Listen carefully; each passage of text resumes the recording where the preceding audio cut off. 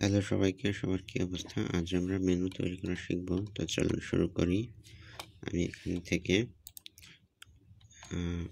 Exclamation mark দিয়ে আমার ফরম্যাটটা নিয়ে আসলাম। এবার আমি ডকুমেন্ট থেকে এখানে মেনু মেক দিয়ে দিচ্ছি। আর এখানে বডির মধ্যে আমি S4 ট্যাগটা ইউজ করি।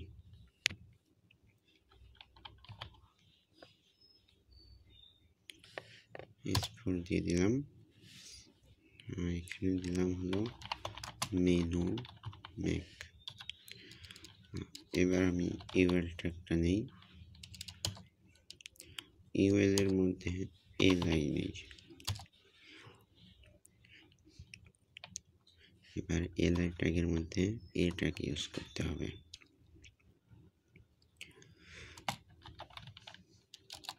ক্লাস নিয়ে নিচ্ছি আমি, আর এখান থেকে আমি ক্লাসের নাম দিলাম এ।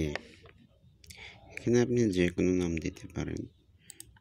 আর এখানে দিতে হবে এসরেফ, মানে লিঙ্কের জন্য আর কি। তো যদি কোনো লিঙ্ক না থাকে তাহলে হ্যাশ দিয়ে নিতে হবে। তো আমি এখানে দিয়ে দিচ্ছি হোম। এবার আমি আরেকটি লিস্ট নিয়ে নিচ্ছি। আমি এখান থেকে দিয়ে দিচ্ছি এ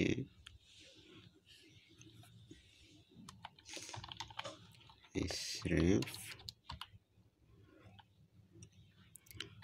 এখান থেকে সাপোজ আমি দিয়ে দিলাম হ্যাশ নিউজ।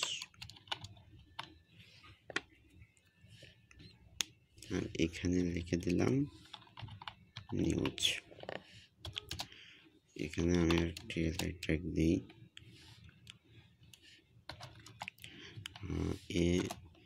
এসরেফ দিয়ে নিচ্ছি। আর এখানে আমি সাপোজ দিলাম হলো অ্যাবাউট। তো আমি হ্যাশ দিয়ে অ্যাবাউট নিয়ে নিই। আর এখানে দিলাম হলো অ্যাবাউট। এইবার আমি এখান থেকে এটা কপি করে এখানে দিলাম হলো কন্ট্যাক্টাস।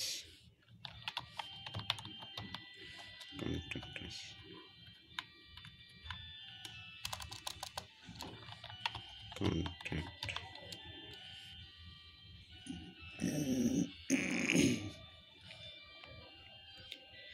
তো এখন দেখি এটার কি অবস্থা। এই যে দেখুন, হোম, নিউজ, অ্যাবাউট, কন্ট্যাক্ট এখানে চলে এসেছে। তো এখন আমাদেরকে এগুলো মেনু স্টাইলে তৈরি করতে হবে। তো এটা করার জন্য আমাদের এই যে টাইটেলের নিচে এখানে আমরা স্টাইল ট্যাগ ব্যবহার করব।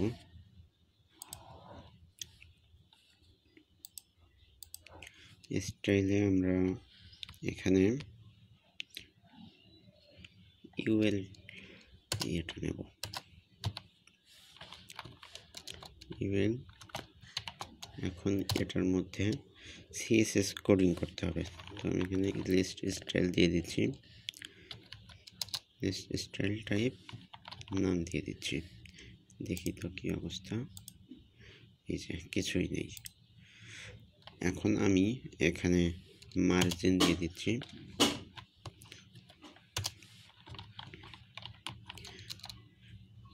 মার্জিন দিলাম 2 পিক্সেল।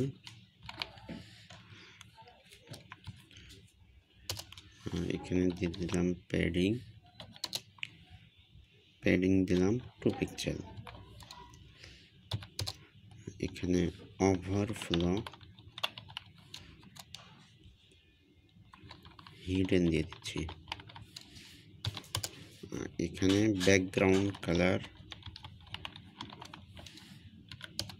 দিয়ে দিলাম হলো ব্লু। আমি একটু কমিয়ে দিই।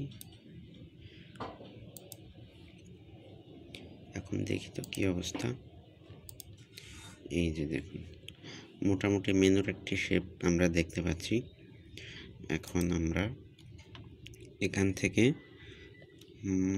লিস্টটা ডিজাইন করব। তো আমি এখান থেকে লিস্টটা সেকেন্ড ব্র্যাকেট দিয়ে দিচ্ছি। এখান থেকে ফ্লোট দিচ্ছি হলো লেফট। লেফট দিচ্ছি। আর এখানে আমি এবার লিস্টের এর ট্যাগগুলো, অর্থাৎ এর এই স্রেফ এটা আমি সিএসএস করব। তাহলে এটা করার জন্য আমাকে লিস্ট এ দিয়ে সেকেন্ড ব্র্যাকেট দিতে হবে। এই যে এ ক্লাস দেখতে পাচ্ছেন, এটার ডিজাইন এলো এটা। তো আমি এখান থেকে ডিসপ্লে ব্লক দিয়ে দেব, ব্লক। এখন দেখি কি অবস্থা। এই যে দেখুন এগুলো উপরে চলে এসেছে। এখন আমি কালার দেব হোয়াইট, হোয়াইট। আর এটার টেক্সট অ্যালাইন দেব হলো সেন্টার, সেন্টার। আর প্যাডিং দিব 17 পিক্সেল দেই। এখানে টেক্সট ডেকোরেশন নান করে দেই। এবার দেখি তো কি অবস্থা। এখনো কোনো পরিবর্তন হয়নি তেমন। এবার আমি এখান থেকে ট্যাগটা হোভার ইফেক্ট দেব।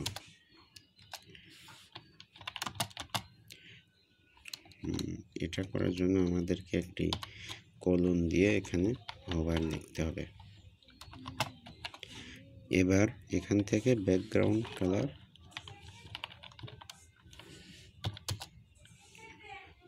আমি দিচ্ছি হলো, হ্যাশ দিয়েও কালার ট্যাগ দেওয়া যায়। তো আমি 1 দিয়ে দিই। এখন দেখি কি অবস্থা। এখন কোনো পরিবর্তন তেমন একটা আসেনি।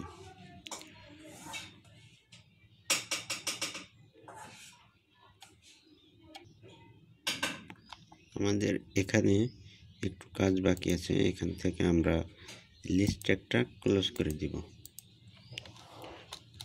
ক্লোজ করে দিলাম। আর এখান থেকে এগুলো মুছে দিব। আর এখান থেকে আমরা এই ট্যাগটা ইউজ করব।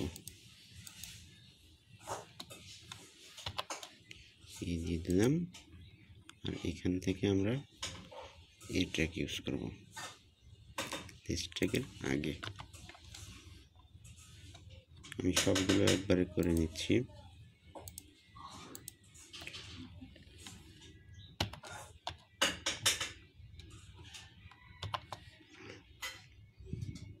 এটা আমাদের এই ট্যাগ দেওয়া শেষ। এবার আমরা একটু দেখি কি অবস্থা।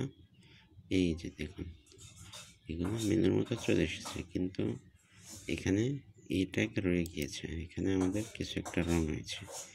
এই যে আমরা এই ট্যাগের এখানে এটা মুছে দেব। যত প্রবলেম হবে, আপনি যত প্রবলেম সলভ করতে পারবেন, আপনি তত শিখতে পারবেন। ধরুন যে এই যে এখানে এই সমস্যাটা হয়েছে, এটা আপনি কীভাবে সলভ করবেন। যেহেতু আমার এখানে এটা বেশি হয়ে গিয়েছিল, সেহেতু এটা দেখাচ্ছি। এই যে প্রবলেমটা আমি দেখলাম এবং সলভ করলাম, এটাই হলো প্রোগ্রামিংয়ের একটা মজা। আপনি যখন প্রবলেম সলভ করতে পারবেন, তখন আপনার কাছে প্রোগ্রামিংটা মজা লাগবে। তো এখন দেখুন আমাদের মেনু তৈরি হয়ে গিয়েছে। এখন আমি যদি রিফ্রেশ দিই, দেখুন এটা নেই। এখন হোভার করলে এটা কি সুন্দরভাবে ইফেক্ট করছে। তো আশা করি বুঝতে পেরেছেন যে কীভাবে HTML দিয়ে একটা মেনু তৈরি করতে হয়। পরবর্তী টিউটোরিয়ালে আমরা নতুন কিছু জানার চেষ্টা করব। ধন্যবাদ।